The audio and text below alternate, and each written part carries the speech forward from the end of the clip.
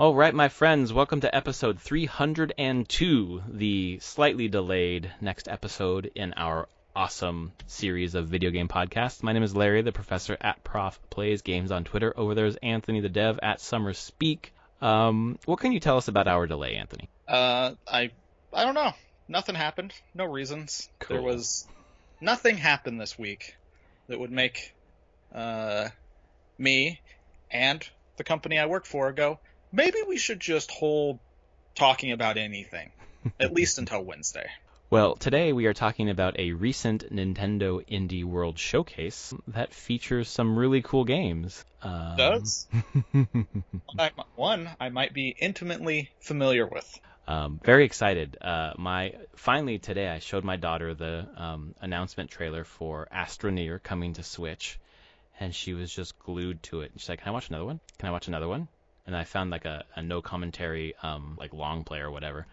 And she was just mesmerized. She's like, "When can we play this game?" I'm like, "Well, it's on my PC. We can play it now, but it's coming to Switch at some point." I think the trailer said coming soon. It actually says a specific date. We can get into that. Cool. But she's very excited and wanted to, at night, every night before bed, we watched more Cowbell, and she jumps on the couch with me. And tonight she wanted to jump on the couch to an Astroneer long play. And I was like, "No, we're going to keep our routine, but I'm glad that you're excited." But she was like, "This is, like, I can just explore? Like, can we play two-player? Like, I can be one and you can be another? And can I be a woman and you could be a man? And can I do that mining and you can build?" Like, sure. Yeah, she's very excited. She's planning out what she's going to do. And you can tell her that all of our Astroneer suits and everything are completely androgynous. We do not assign any specific genders to any of them. Awesome. So even better. Yep. It doesn't matter for our game. Who knows? There might not even be people in there. They might just be pudding. Maybe I won't tell her that, but definitely the non-conforming gender is on our level, so that's fine. Yeah. But maybe not pudding. But, Daddy, what's pudding? We actually haven't even had pudding. Wow.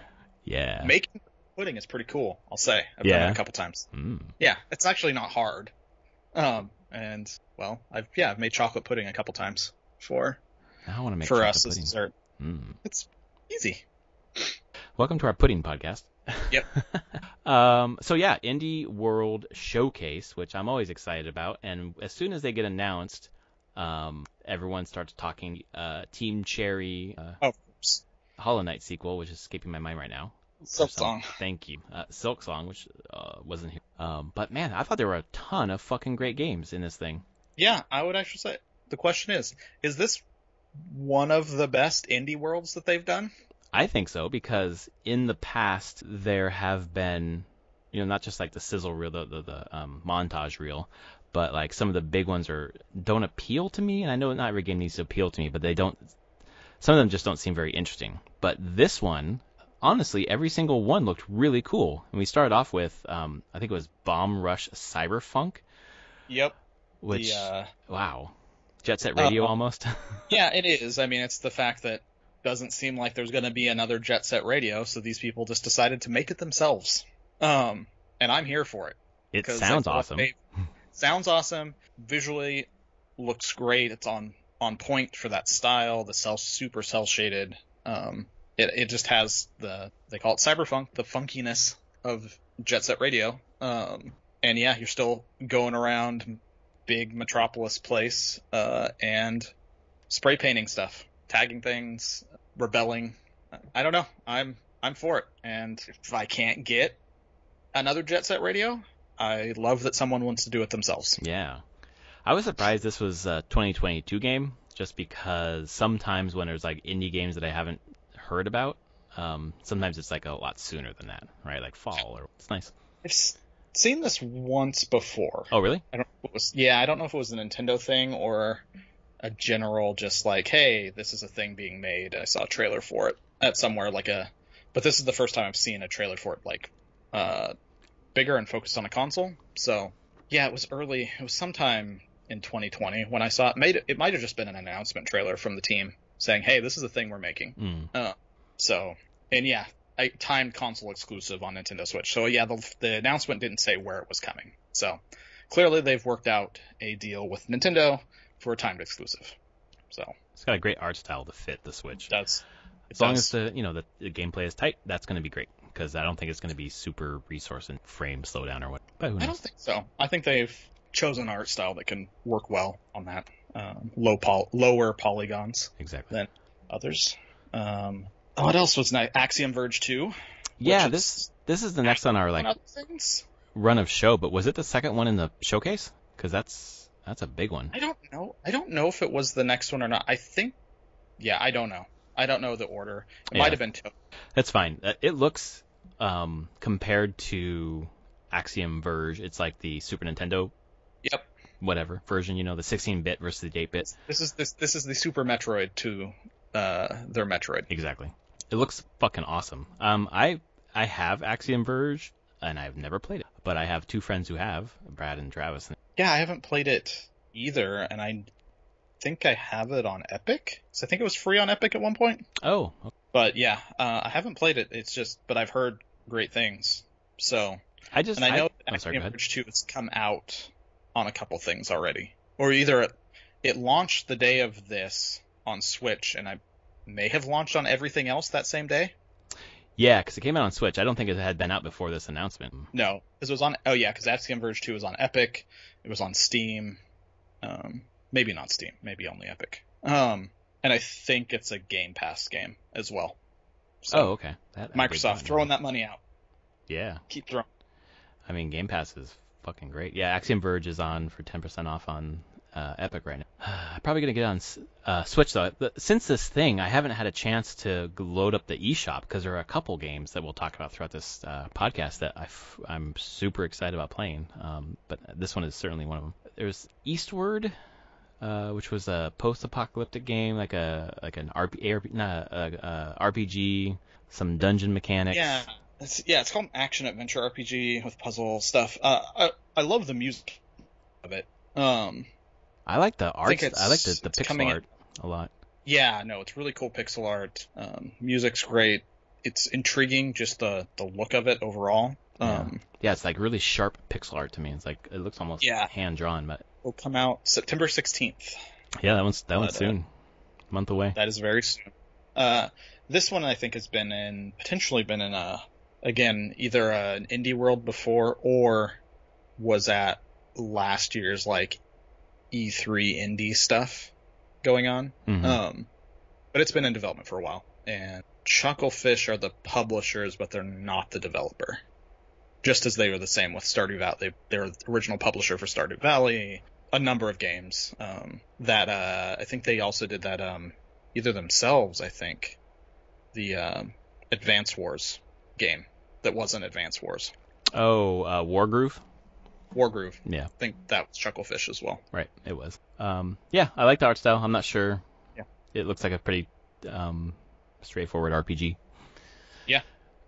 The next one on the list is the one other than Astroneer, I'm actually the most excited about, and it's some game that I had never heard of called a Toem, which is a hand-drawn adventure game where you go explore and take pictures of things. It's almost like a weird take on Pokemon Snap. This is a game that my daughter is going to fucking love. Yeah. Just running around exploring, taking pictures. She does that anyways, so that's going to be a nice leisurely game to play with her. Yeah, it looked super chill and relaxing. Love the art style, the 2D, 3D kind of thing going on there. Yep. I think it just nails what it's trying to do. I'm really excited for it, and I think this was the first time I'd ever seen it announced. So pretty exciting, probably for that team that they get to show it off for the first time at a indie world. Yeah, it's interesting how the one that came out last year that I'm struggling to remember, but it was in a 3D space and you went around and took pictures of things, and it had a very post-apocalyptic vibe to it.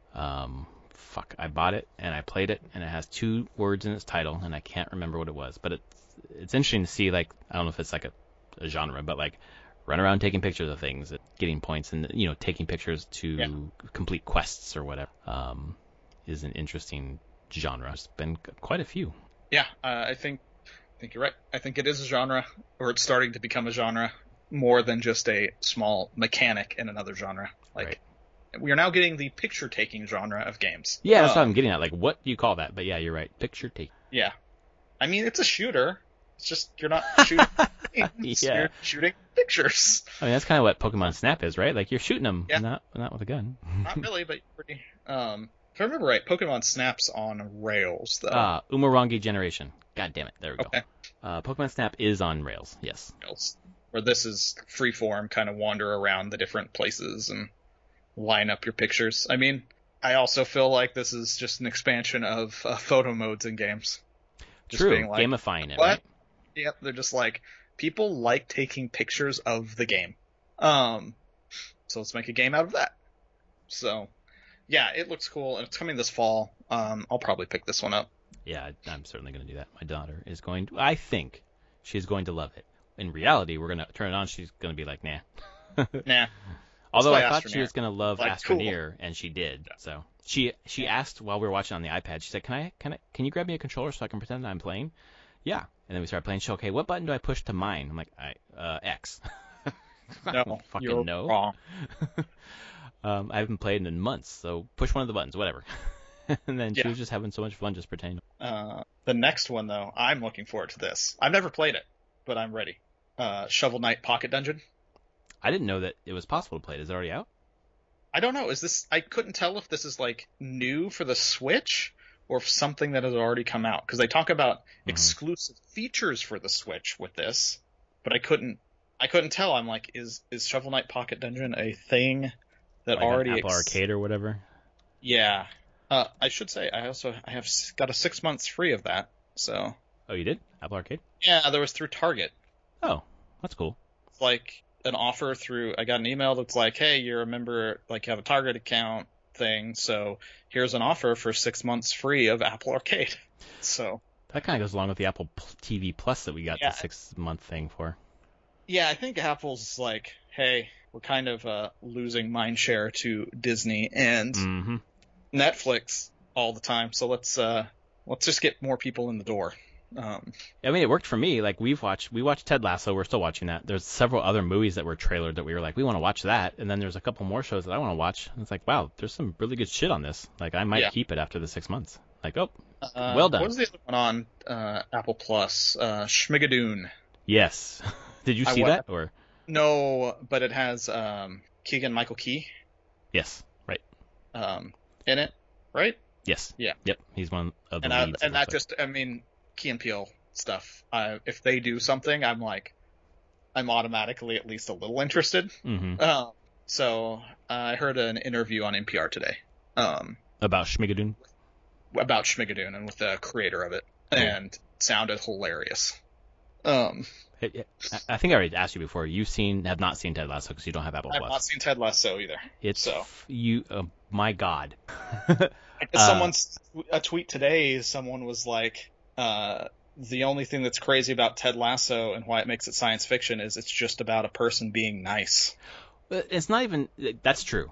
But at a deeper level, it's like another take on masculinity, like not toxic masculinity. It's just like a different kind of like viewpoint of what it's like to be a man, what is possible to be a man. And every turn where you kind of expect like a sitcom-y, like, I don't know, like manliness thing to come up, it doesn't, you know? And the one time it does, it's like deeply uncomfortable. It's like, stop doing that. And that's part of the meta that particular episode. But that Parks and Rec is my favorite TV series of all time, but this one is like crawling up the list right now. It's so fucking, you gotta see out Sixth Landing and whatever else, but please watch it. Okay, I can do that at some point here. But the internet here says Shovel Knight Pocket Dungeon was announced February 2020, and then the world went to shit, so we haven't heard much about it. I saw that it's supposed to be it's at least been announced for now Switch and PS4. Okay. So, it's not exclusive to Switch. Probably meant to be out a lot sooner than it is, but it's coming this winter, and I will totally get that because in my heart of hearts, I still love a good puzzle game and Match 3. Yeah, I was gonna say you got some sort of affinity somewhere for Match 3 games. Yep, I do, and if they're done well, I really appreciate them. Yeah. And it's Shovel Knight. It's great art. Looks silly and fun. So they did such a good job with that. Like, I know they spent forever fulfilling their Kickstarter shit, but man, they really have franchised that fucking character. It's true. I'm like, Do we have Shovel Knight and Astroneer yet? Because we should. You should. Because every game has Shovel Knight in it. Yeah. The next one is one that I am excited for, mostly out of nostalgia, but also because I love tactics. Yep. Metal Slug Tactics. The art style is just amazing. It looks like great. Metal Slug. Yeah. It looks but like a isometric. shined up Metal Slug. Fucking just the small dioramas of these tactics things, you know, looks almost like Final Fantasy Tactics dioramas, or even Into the Breach. I'm here for it. Still, this is a 2022 game. Yeah. They're showing off some stuff coming out later. I will say that. Yeah, and that surprised me because that's usually a hallmark of the big indie, where the indie directs the big Nintendo directs. The indie directs are more like, here's a game that's coming out in 2 months, or it's out now. I think this is still just COVID times pushing some of this stuff back, because I bet a lot of this would have wanted to be out sooner. Yeah. But it just hasn't worked that way. And just normal game development, I'm sure. Things just takes more time to polish. But yes, Metal Slug Tactics. Looks great. Tactics game. There for it. It's great. We've gone down the list of 5 games so far, and it's just like, I want to play that and that and that and that. Like it's been bangers so far. Yep. And then you get Tetris Effect connected on Very Switch. Cool. Very I'm cool. I'm sure I can play this on other things, but why not have it on Switch? So, why not? It's Tetris Effect. It's amazing. So, have you played it yet? No, I've watched plenty of it. Oh, okay, great. Yeah, it's fucking amazing, especially in VR. Yeah, I'm like, how can they keep making Tetris so compelling after so long?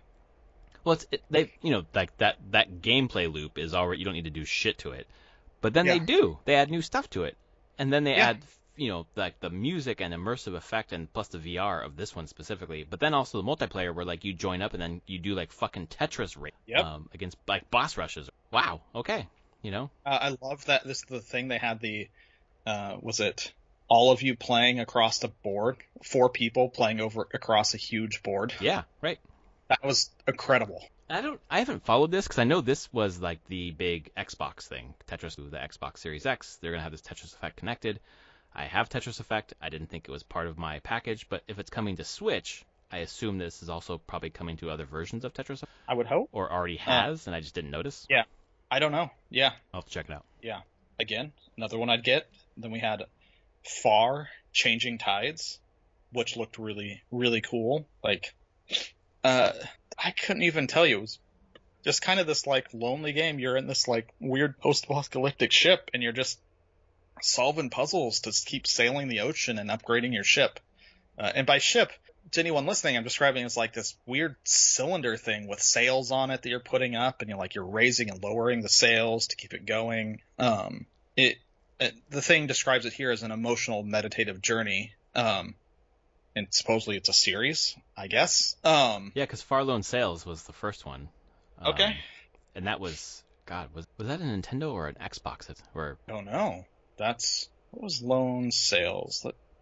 Oh, that's the one where you're like on land, like your sail ship's on land. I see a screenshot of it now, and I know exactly what that game was. I never played it, but it was very striking. It was, yeah, totally. And this, in the same way, has a lot of that. Again, I'm like, sure, I'd pick this up. Coming in early 2022, I was just another one that I was impressed with. I wonder if I think it was the same thing with Lone Sails, where like it looked super compelling, but then I thought I probably wouldn't enjoy playing it. Yeah, I don't know. This is probably the first one on the list. This is the first one on the list that I think looks great, but it's probably not one that I see myself playing. Yeah, I have a feeling it's going to be that lonely feeling. I mean, it's trying for that. Like you're alone sailing the ship in some weird world. So, I don't know.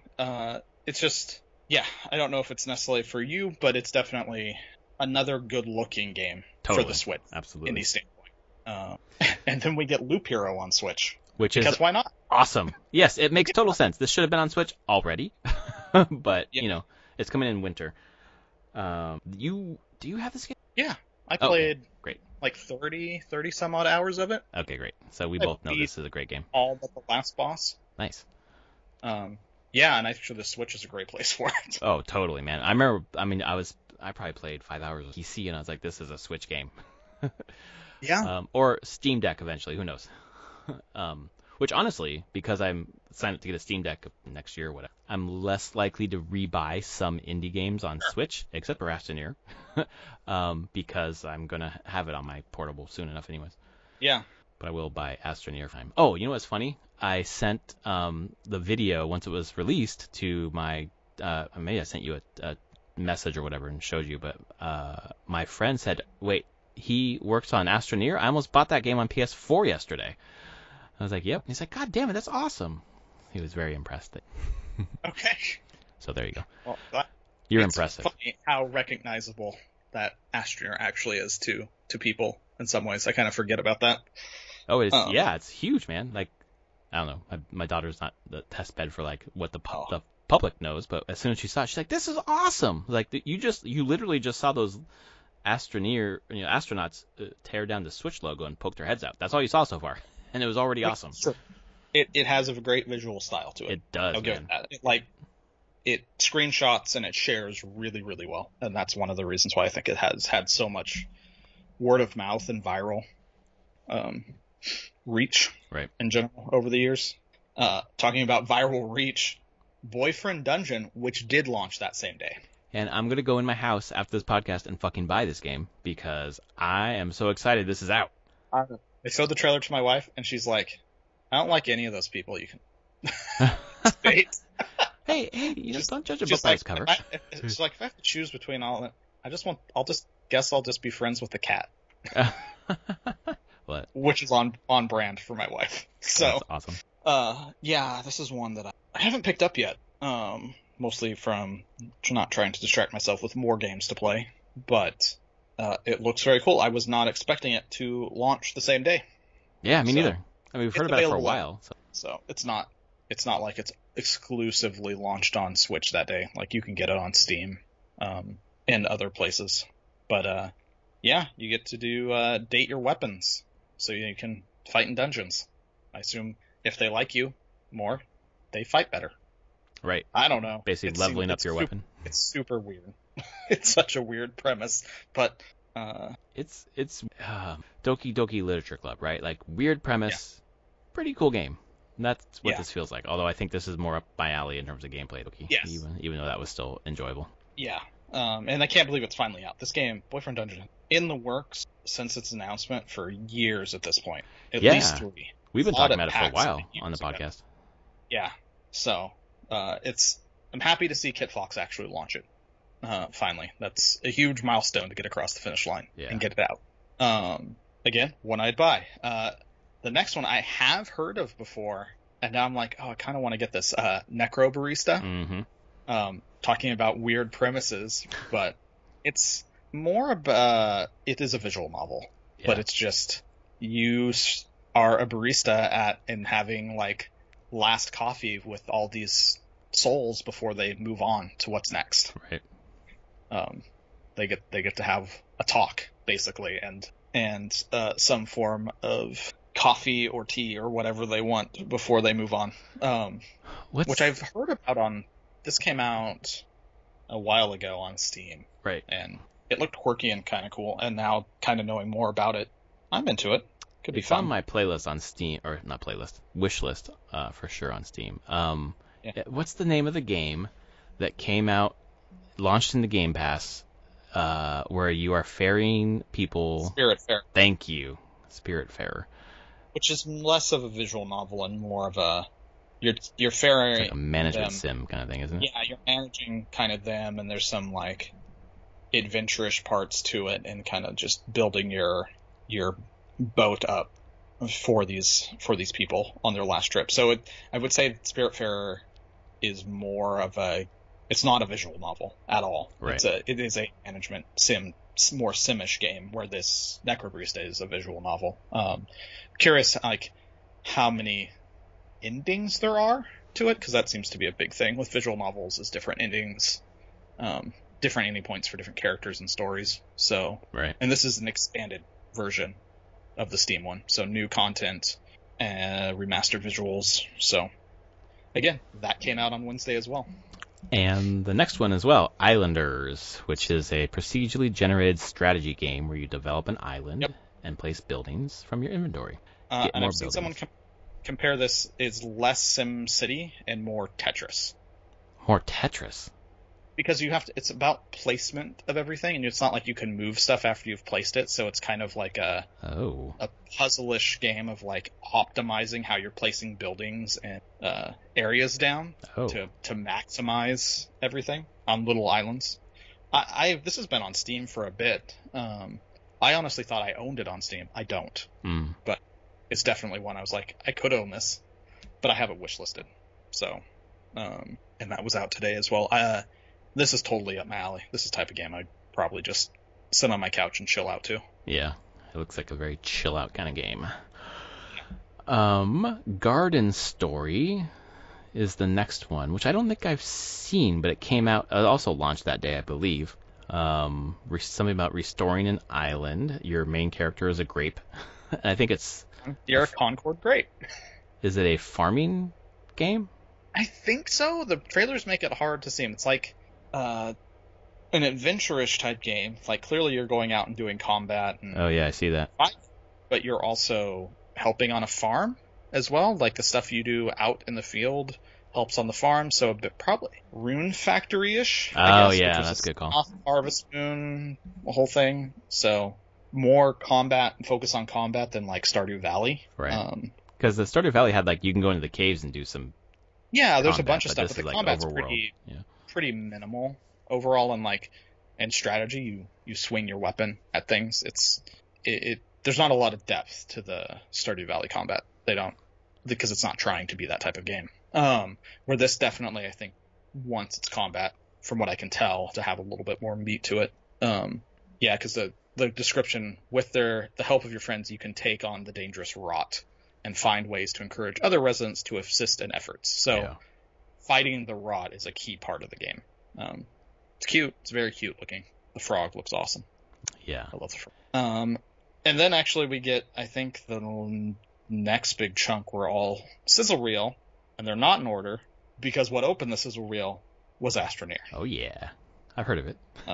Yeah. It's been crazy. We've been working on this one for a while. Can you say anything about that whole anything?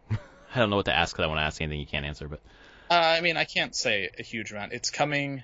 We have said it's coming January. It will have the entire content that every other platform has. We're not cutting content for it to be on Switch. It has local multiplayer as well. Nice. That's what my daughter wanted to know.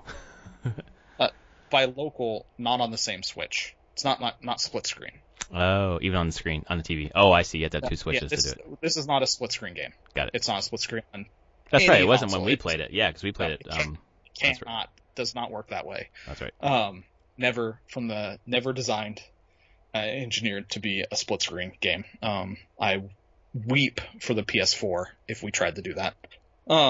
So no, but local multiplayer is, and you don't need an internet connection. You can actually just use Switch's local connection. Mm-hmm. So you and up to a certain number of players, I don't know what we'll limit that to, can just use your local antennas to hook up and play games. Right. So if you don't have internet, you can play with people around you. Great for cons. So that's coming. We teased the space snail in the trailer at the end, which has been a thing in the community long before I even worked on this team. So it was a joke by the community about space snails, and yeah, space snails are coming to the game. It's my daughter happening. Loved that last scene. She's like, "What is that snail?" Love the snail. It's so cute. And I can say that's one thing I have been working my heart out on. Is the Switch port or? Well, that and some stuff for snails. Nice. Like, the entire design team is taking different pieces of the snail stuff. It's not a light amount of work.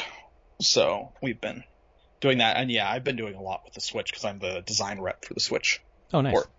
So not that means a whole lot more than I sit in a lot of meetings and just represent design in those meetings. Because bringing things to the Switch, it's a lot less of changing the design because we're keeping the game the game, it's very technical getting it to run on the Switch, to be honest. Yeah, do you have to... Does the power of the Switch impact that process? Yeah, a You lot? have to consider that. Like a lot? Yeah. There's a lot of optimizations and things that have to be done to make it run well. I don't think we're compromising the visual look of the game. We even put a trailer out. There's this launch trailer. There's the tease that Nintendo did inside their sizzle reel segment, and then we put up like a 2-minute, 3-minute thing that was just like, hey, here is gameplay captured on the Switch. Oh yeah, we watched it today twice. That's what the game looks like on the Switch. It looks nice. Yeah, there's compromises on certain things Sure. Pop in a little bit more because we can't show trees and stuff to the horizon. Just can't. There's polygon counts. The GPU of the Switch can only do so much. Yeah. So there's things that we just have to take into consideration. But I think we've spent a lot of effort keeping that thing at the bar we're happy with. Because we wouldn't release it if we're not happy with it. Yeah. So we've been working hard. We've been working, just keep it going, keep it there. Trying to think of other things about it. It doesn't support touchscreen. Shocking. I don't see how that would even work. I'm not sure exactly what that would add either. No. It would be... No. We cut that pretty early. That was a design decision. Like, don't do that. We're not. You need to use Pro Controller or dual Joy-Cons. It's not a single Joy-Con game either. Trying to think of other things. Not a whole lot more. It's just been a lot of technical work getting there more than anything. What was it like? I don't know. Hearing the reaction to this coming to Switch. That's been great. For the team. The team is so happy that we could actually talk about it finally. Yeah. With everybody, and our community has been so excited for it now. Honestly, they're excited for the Switch, but the community is super excited for the space now. Like, I would say that if you had them together, I think there's like 40% excitement for the Switch, 60% excitement that snails are coming. But that's just our community. We have a great community. They're pretty awesome. They get more excited about the little things like that than just it being on another platform. Right, because the people in the community already play the game. Yeah, but most of the community is like, yep, pick it up. We'll pick it up on Switch day one. So there isn't going to be cross saves. That is one thing. Like, the saves on Switch are just not compatible with other platforms. Not shocking, because again, technical changes behind the scenes. Like, I have done this in my testing. I have loaded a PC save onto the Switch. Don't recommend it. Was not a fun experience. What loaded, but it was crazy. What does the terrain's generated differently? Not in a bad way. It's just like the algorithm is slightly different because the processor in the Switch is different. Yeah. Like, there's just these little things that change the math outcomes of procedural generation. So just doesn't work. They're not compatible. So. Right, like thinking about the math it takes to like launch a rocket, and if you like tweak one number, you fucking crash into the dirt. I imagine there's some similarities. You tweak a number, and it's like, look at where there wasn't a mountain. There is a mountain now in procedural generation, and so it's just how it goes. So that's not compatible. What does a company like Supergiant do to make that compatible? A lot of work on their end. Scenes. Basically saying, hey, we have to go through a pretty significant process of making sure that all the math works exactly the same no matter the processor, which is insane. And they have a lot less of that than Astroneer does. And then, yeah, that makes sense. This is going to be a stupid question for you, but I'm going to ask it anyways. For a save file to cross over, like let's say Hades, for example, it's not just a list saying you have these, things on your body, these weapons, you're in this room with these enemies. Like, it's not just like a list of attributes that you can just like... Actually, Hades might be that. Oh, okay. Because the save file probably... Because I bet they pre-generate your entire run. Every potential room for that entire... So the save file just needs to keep track of, like, here's the rooms, here's how they're connected, here's what... boons are in each room, boons and choices are in each room. So, like, it's very deterministic. Probably on after they, like, generate it, they can just save it out. Okay. And it's just, like, it doesn't really if a CPU loaded it different, it doesn't matter, because it's like, no, it's this room, this is how they're connected. Astroneer actually does procedurally generate its terrain. Like, it's a lot of triangles that make up planets. Like, and those things have corners, so it's just a lot of data. You don't actually, and that's the thing, to make save files not small, and this is how, like, No Man's Sky works, you don't actually save the entire universe that you generate. You save the seed that generates it, and then you only save out into the save file what a player changes about that seed. Which is probably minimal. The diff yeah. of the difference from base to what they have. So you just track, like, oh, they've deformed this chunk of terrain. So we know that. That's a lot to keep track of if they do a bunch of shit. Yeah. Our save file's huge. Like, people in our community that have years-old saves have saves that are, like, 50, 60 megs. Because they've just been doing tons of shit in their game. 50, 60 megs doesn't sound like a lot, though. Is it? It's for a save game, yeah. It's a lot. What you think about, like, the save games that I upload to fucking PS Plus or whatever, the PlayStation Cloud? They're huge. Maybe I'm even underestimating how big these are from our community. But, yeah, it can get big depending on how much people have been doing in their games. Cool shit, I am so happy this is out, and we got to talk about it, and holy hell, I can talk about it without the fear of Nintendo crushing us. Yeah, and if it wasn't obvious, we delayed our podcast because we just want to make sure that we didn't do shit, say shit, nothing. And even, so I didn't even know the thing on Wednesday was happening until Friday before. Yeah. Our marketing guy knew about probably a week earlier, but the email he had said he couldn't. It was unclear if he could even inform the rest of the team it was happening. Jeez. And then he was like, showed us the giant list of things once he could tell us of what Nintendo does not want you to do. And I won't go into that because I don't want potential of Nintendo's ire. It's just like, yeah, Nintendo is super secretive and they will blow up relationships if you fuck up. Well, they did that with Netflix, right? The Zelda thing they were doing. Like, they killed their 10-year plan. They're just like, nope. Yep. You leaked it. We're done. Yep. And System Error is not Netflix, so they would trivially be like, no, you're out of the indie world. Don't talk to us. So we were just asked very kindly by comms and marketing to just be very chill online until this went up. Like, maybe don't even do anything on. Don't make it seem like you've disappeared, because everyone will figure it out if everyone's gone. But just be very careful about because secrecy is key. Yeah, for sure. Well, I'm so excited for you and your team. You're on a fucking Nintendo console, or you will be. I am. It's like a wow. I was weepy that day. And I was like, this isn't even me. It's so cool to think that I'm gonna be on a game that I've directly worked on gonna be on a Nintendo console. Yeah. That means we've talked about this inside the company, and there's definitely the age range where there's a number of people at the company in the, like, let's say the 35 plus range that, like, this is so important to us. Yeah, right. Like, it's a fulfillment of, like, a dream either you had directly or indirectly, from growing up playing Nintendo games.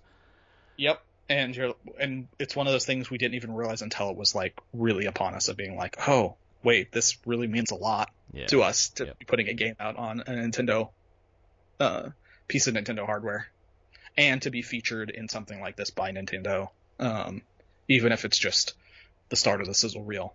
But I do want to give, like, Nintendo, we had the start of the sizzle reel, and then Nintendo of America, Nintendo of Japan, Nintendo of Europe have all tweeted out our, like, big announcement trailer, whole thing. So it's not like they haven't also additionally marketed us outside of even the video. So they put our entire announcement trailer up on their YouTube channel as well. Nice. So very happy that Nintendo is excited for what we're doing as well. Yeah. What a great partnership. What just fucking amazing. Thanks for all the details that we didn't have. Yeah. I think most of that's available. We have a FAQ on our website about it. I should know what our... Exclusive here. Yeah. We learned two things. All those details about Astroneer, thank you. And also you pointed out that triangles have points. Thank you. They do. They do. Yeah, I There was thought a. we. Sorry, go ahead. Yeah, I'm pretty sure there's a FAQ on our webpage that or a blog that just talks about here's info about the Switch port that you may have. And we're willing to talk about right now. Yeah, for So sure. Well, we also learned earlier that apparently Shovel Knight's coming to Astroneer, so that's also a hot take. yeah, that'd be great. We should make that happen. So other parts of the sizzle reel were Slime Rancher coming. I think. Yep. Is it out or is it? I think it was coming soon. I don't think it was out. Oh, okay. But I don't. The one I thought about in the sizzle reel for you was the 100 days. Yeah, the winemaking simulator. Winemaking one? Yes. Yeah. I very much latched onto that. I was like, this sounds rad. I would like to make some wine. Is it on Steam? Is it? I don't know if it's out on Steam. Coming this winter. But they were. I played the demo, or had the opportunity. I shouldn't say I played the demo. They had the demo on Steam at one point during one of the 2020 festival things that they were doing on Steam. Yeah, it is totally out on Steam. Oh, okay. So, because this comes out in winter, so I could just play it on Steam. Okay. Yeah, you could just play it on Steam. Yeah. But I don't know. I like this. You know, that farming sim or whatever, but like with alcohol, I like. Yeah. A lot. No, that's cool. And I've watched the official trailer. The team making it is in wine country in Italy. Oh my god. Perfect. That's where they're based. And they're like, we've grown up around wine. We're just going to make a game about wine. Yes, thank you. We know what we're doing. Yeah. Yeah, it was pretty cool. That's the one I saw that it was like, that's you. That's your game. I was interested in Curious Expedition, but that implies there was a 1. I don't think I've ever heard of it. Kind of like a storybook art style. It does. Trying to think. They're roguelikes. If I remember right, it's the dice rolling. The first one had some dice rolling to it, like unique symbols, and you were like assigning different symbols on your rolls to combat and stuff. It was very, very random roguelike type game, like true roguelike, if I remember right. Yeah, and it's got some like D&D elements in terms of like choosing what you're gonna say, and yep. That's cool. Looks cool at least. I'm not sure when this is coming out. Yeah, it's on Curious Expeditions 2 is on Steam right now. Oh, okay. Yeah, it's been out on Steam for a bit, and so yeah, they're just coming to Switch. I think this is a type of game I'd probably want to play on Switch more than Steam. Mm-hmm. It says available from Nintendo eShop. Does that mean it's out already? I think in the trailer it says available from Nintendo eShop, but it doesn't say like soon or anything. Cool. Well, and so the rest of them kind of like list coming in winter. That one just doesn't. So maybe it's already Lumberjack is next year. Lumberjack, where you're cutting stuff down and. Yes, Curious Expeditions 2. Expedition 2 is out right now. Great. $20, $19.99. Do you see a rating on that? T. For blood, use of alcohol, and violence. Because yes, I bet the combat is you fighting things. Yeah, and I saw some of that in the trailer. But it seems less problematic with us than other. For example, oh man, I'll get there when we talk about what we're playing. Actually, that's the last of it. So why don't we move into what we're playing? Yeah. My daughter, we do once a week on Saturday or Sunday morning. It's Baby Link Day, so she gets to choose a Zelda experience. Usually, we're just watching Wind Waker, which is great. I love it. If she ever listens to these podcasts when she's much older, I love those experiences with you. But this time she had a Mifa amiibo in her bed that I found that morning. I was like, "Did you sleep with this?" She's like, "Oh, what does that do in the game?" I'm like, "Well, it usually drops like a treasure chest from the sky or whatever."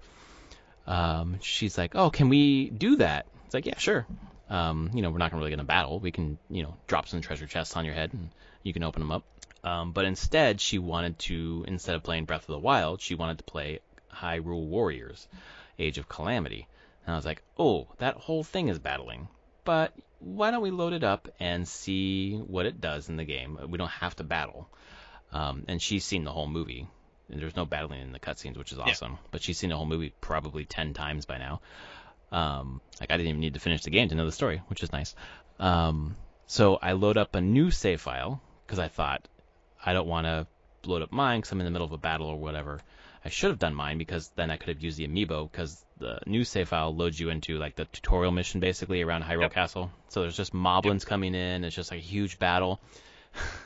And I was like, okay, fuck. We're going to need to not battle. So I don't really want to do that. which I was ready to like say that or turn it off or whatever. She took care of that. She decided that the Hyrule field, she said, looked shaggy and she needed to cut all the grass. So while everyone else is fighting, she's running around entire Hyrule field cutting all the grass. She spends almost an hour just cutting the grass. And I said, you only have an hour to play today. Are you sure this is how you want to spend your time? Yep. Because she's been dying to play Lego Worlds more. She's in love with that game. I was like, we could play that. She's like, no, I'm cutting the grass with Baby Link. I'm like, great, fine. She's like, it's smooth now. They can have their battle. So we played Hyrule Warriors, a game about only battling, and she managed to find the one thing she can do that wasn't battling without me even having to ask her. She was so fucking into it. It was hilarious. So that was a fun experience. And other than that, I don't know if I had talked about playing Scott Pilgrim versus the World. Oh, no. Yeah, I picked that up on Switch a while ago because I've heard a lot of good things about it as like a side-scrolling beat-em-up. And it's a lot of fun. I've only played a couple, maybe 1-2 levels so far, but it plays well. I don't know. It's an old game, so you probably played it, but it's a great art style. There's something about like... I have not played it. The story is like you're supposed to beat up this girl's 7 boyfriends or whatever to... Oh, I know this. Yeah, I know the story. Okay. Because it's a comic and a movie. Right, exactly. But so I guess the person who, like Ramona, I guess is the girl. Yeah, Ramona Flowers. Right. Yep. Okay. So then when you load up the game, you don't have to just play as Scott. You can play as Ramona. I was like, well, fuck this. I'm gonna play as Ramona and have her beat up all the boyfriends or what the fuck ever. Because I don't like that story idea, even though I don't really know much about it other than that. So yeah, it was fun. I don't know. It seemed like it played nice. Yeah. God, there's something else I played too, and I am blanking on it. But my main highlight was Hyrule Warriors, lawn mowing simulator. And that's been my playtime. Okay. For me, it has been, not shocking, Final Fantasy XIV. Yeah, you sent me another so much. text. I did. I photo. finished, since the last time we talked, I finished the first expansion, Heaven's Sword, and that text that I sent you that was like, hey, it's done it a couple more times to me of being like, but there's going to be a lot of cutscenes happening here. You may want to make sure you have time for this. I've had that twice since that picture. To you, I love that warning, man. It's a great warning. It's also really exciting whenever you do have the time and you're like, oh hell yeah, I'm getting lots of story now. This is gonna be great. I'm ready. Just inject this right into my veins, please. So I beat all the missions between the quests between the first expansion and the second expansion. So I'm into the second expansion now, Stormblood, which has been a blast so far. I've talked to my wife about this as kind of like, I'm really enjoying the story and everything, but one thing I'm like, I think why this game is also really getting popular right now, like most Final Fantasies, if not all Final Fantasies, it is a very kind-hearted game. Like, this is not a game that revels in cynicism. Right. It is very much you are the warrior of light, and the people around you, you're trying to make the world better, but not in a way of, I'm going to just kill everybody that is bad. You want to redeem everybody that's bad and the villain. That's cool. Like, redemption is a huge arc through this entire, I'm 164 hours into it, and redemption is this constant thing. And then it's redemption on one side, and then it's like, yeah, there is loss in the game. Characters have big loss, and it treats loss as something of being like, you will lose things, loss happens. Feel those emotions, feel that pain, but fill up, one quote from it, once you've gotten it all out, fill your heart up with the love and the memories of what you've lost. And it just, you hit these points and I'm just like, right, this is a game that wants to show kindness to the world, not be cynical. And every chance it has to be cynical, it chooses the other direction. And I think that is what a lot of the world wants right now.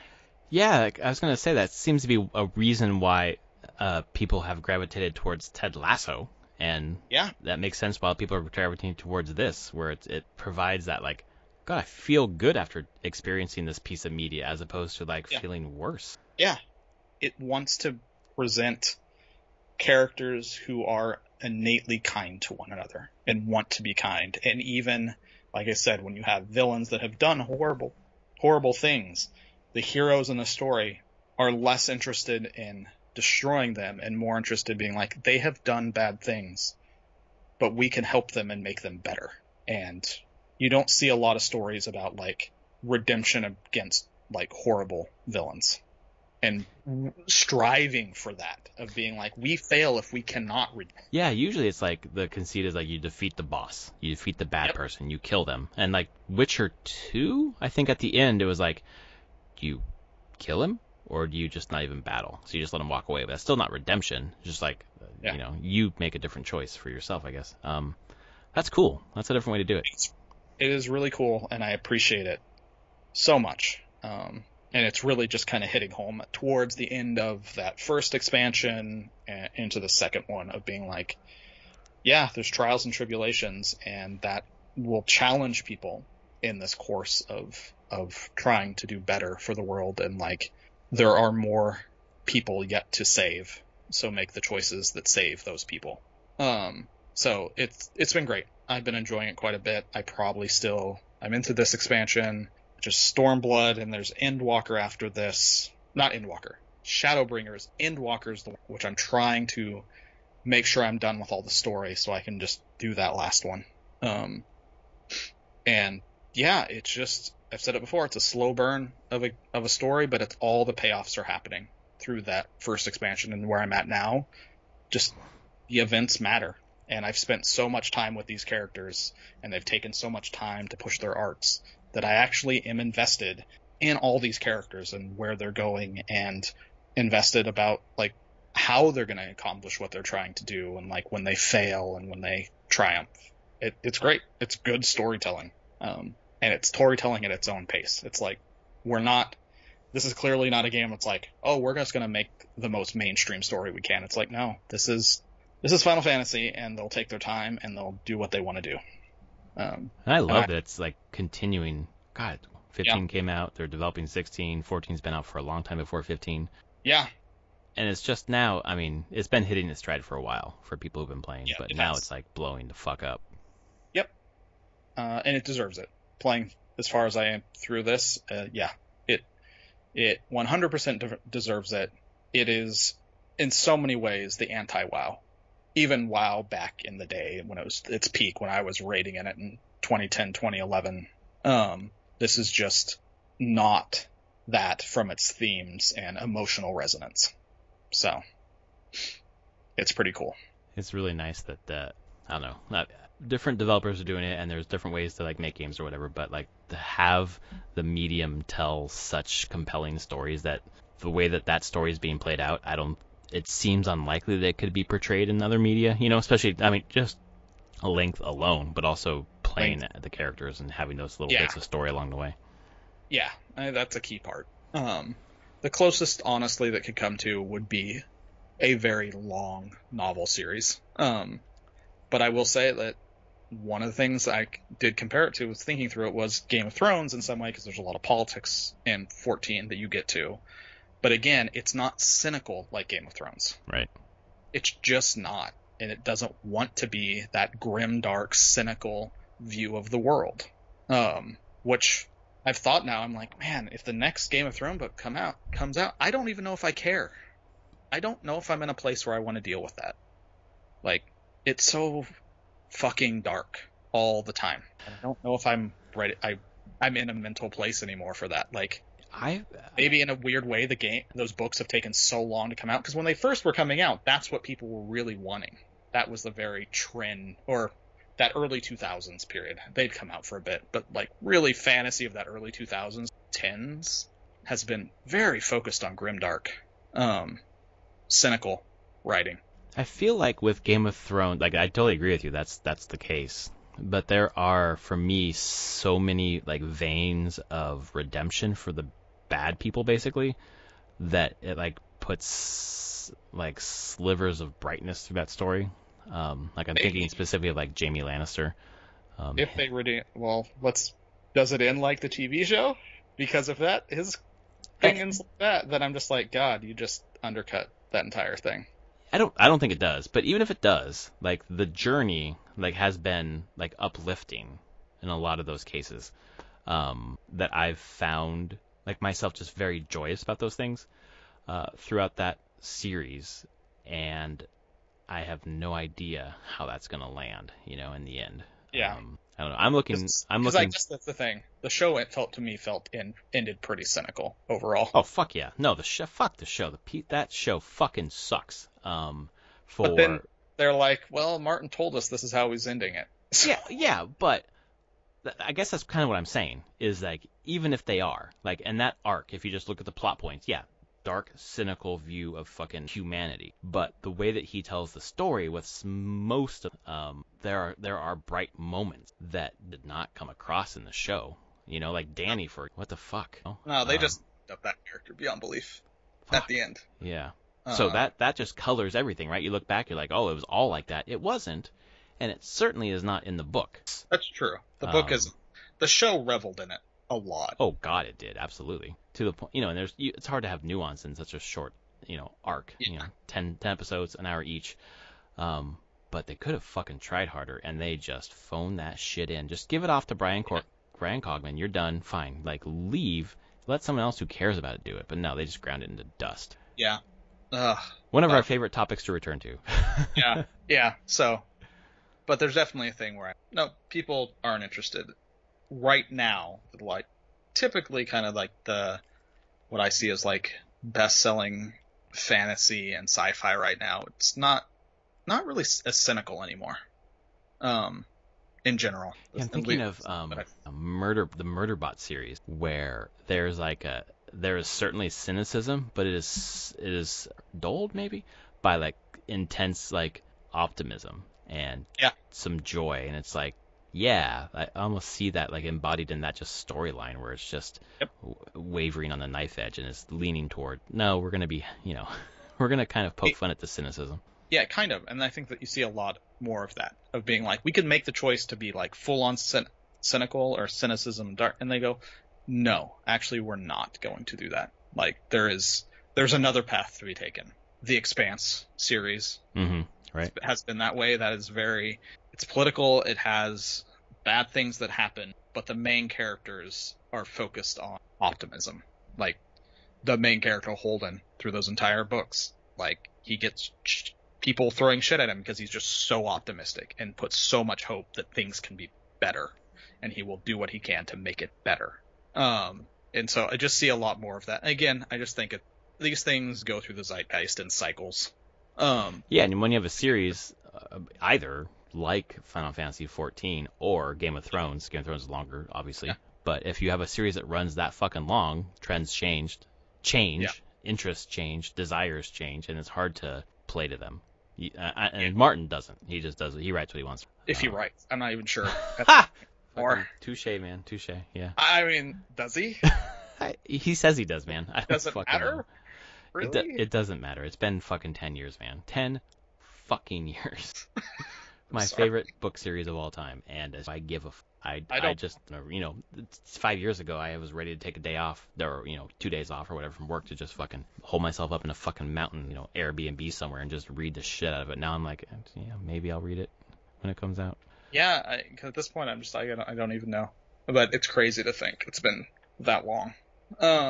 And the other thing that I played very briefly, I did have a friend at Blizzard who sent me a key for the thing this weekend. So I installed Diablo 2 Resurrected to see what it was. It's Diablo 2. Color me shocked. So, which probably puts a little bit more of a damper on me even getting it to begin with right now. Because you're like, it's pretty, but it is literally Diablo 2. No changes beyond like some small quality of life. So, yeah, that's probably what fans want. They want that experience. It kind of is, slightly. But I'm also like, okay, like, I didn't come away with it being like, oh my god, it's Diablo 2. Like, yes, I played Diablo 2 a lot. I love Diablo 2. This is a pretty version of Diablo 2. Yeah. Yeah, I didn't ask for it. They just sent me a key. So I was like, fine. Yeah, my friend sent me information about getting involved, and I was like, I think I sent you the text. Yeah. Very happy to hear that. Thanks for thinking of me. I'm declining to play Yeah. or purchase. So Diablo 2. Probably see what it felt like, and that's my report. It's Diablo 2. Yep. Blizzard can get fucked right now, man. And I'm glad that people on the ground are reporting some positive progress. But as long as Kotick and Townsend are there, They're not leaving. I know they're not. And Understand that. Like, you want to make that happen? Figure out some way to get COD and King to stop making money. yeah, right. And Here's what I'm going to do. I'm going to wait till the stock price tanks and then buy it all, and then I'll be the majority shareholder, and then I will say, you fucks are fired. This is my fantasy. That's the wish. I just don't. That's the problem. Is COD is not the people that buy COD at the numbers that they sell it at probably have no clue any of this stuff was happening. No, absolutely. I think even just Blizzard games, like people who are excited about Diablo 2, do they know that this happened? I mean, there was some blips on mainstream media, but I think, people who listen to this or listen to gaming podcasts are like, the hardcore audience in the top, 2 to 5% or what. Yeah. We know, and we make choices, that I know my choice to not buy Diablo 2 or any other Blizzard game moving forward until those fucks are gone doesn't impact shit.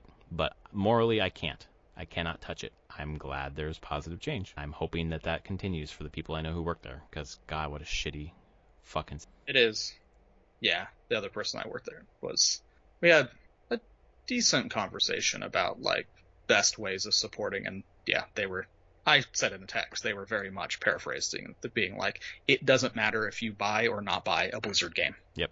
Like, that will have zero impact on the people in charge of Activision Blizzard. Right. The people in charge of Blizzard itself, there's already been a number of people that have left quietly and or stepped down. Yep. So the hope is there will be change there. But, yep, Activision Blizzard side, I don't know.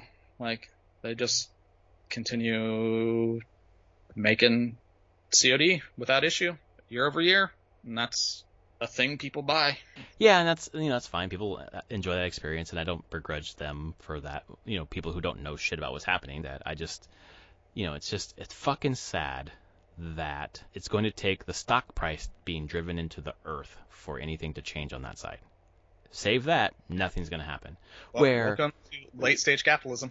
It is. I know. We've been here for a while, and it fucking sucks. But what does Kotick bring, or fucking Fran Townsend bring to Activision that two other bumblefucks in charge couldn't also do? It seems like it's just a runaway train of cash. Just make COD every year. King does their fucking mobile games that they stole from fucking cool people, and then I don't know. Just don't do anything. Wrong. I mean, Codex found a way to print money, basically, with COD and King, and all investors care about is that money and their forecast. I guess that's my question, though. Has he? Or yeah, he's been in charge for... he's been in charge since 2008 as a CEO. I know that. But no, he's been at Activision long before. He saved Activision from bankruptcy back in the day. Like, it's just a super long thing. I'm like, does he matter? I don't know. That's my question. Does any CEO matter? Also my question. In the long run, but they're the ones that shareholders listen to. So, who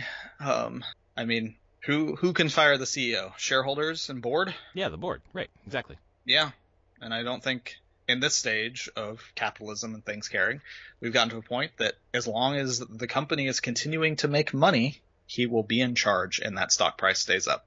That's totally correct, no matter if you buy the game or not. And it's not, and that's the thing. I'm like, I don't ever buy COD or any of these other games, so I'm already never been giving you money in that way. And When was the last time I bought a Blizzard game? I bought a Blizzard game 3 months ago.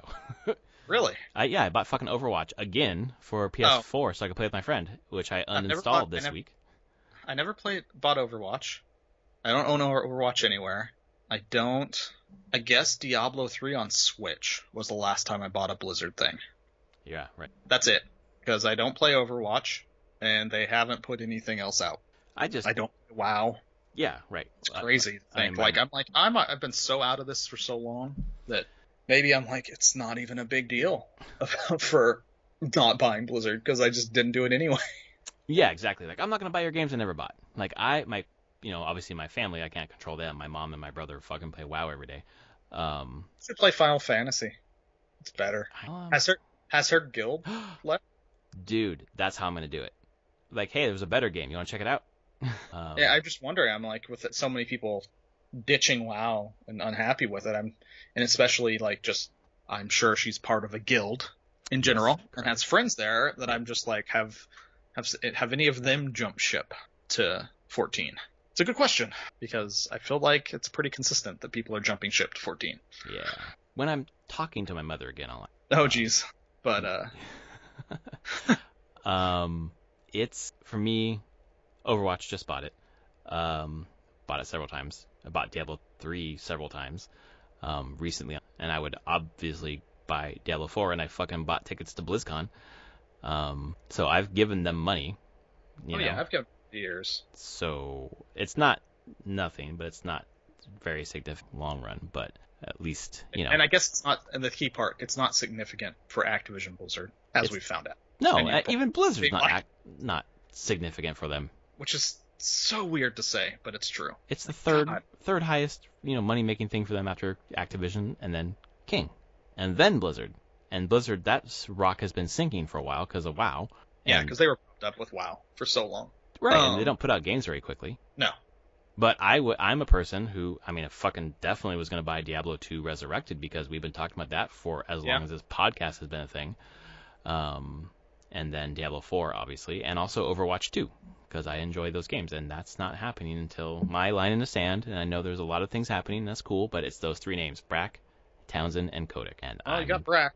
Yep, got one of three. So I'm, it's easier for me to stick to my guns because I don't have a ton of time to play games right now.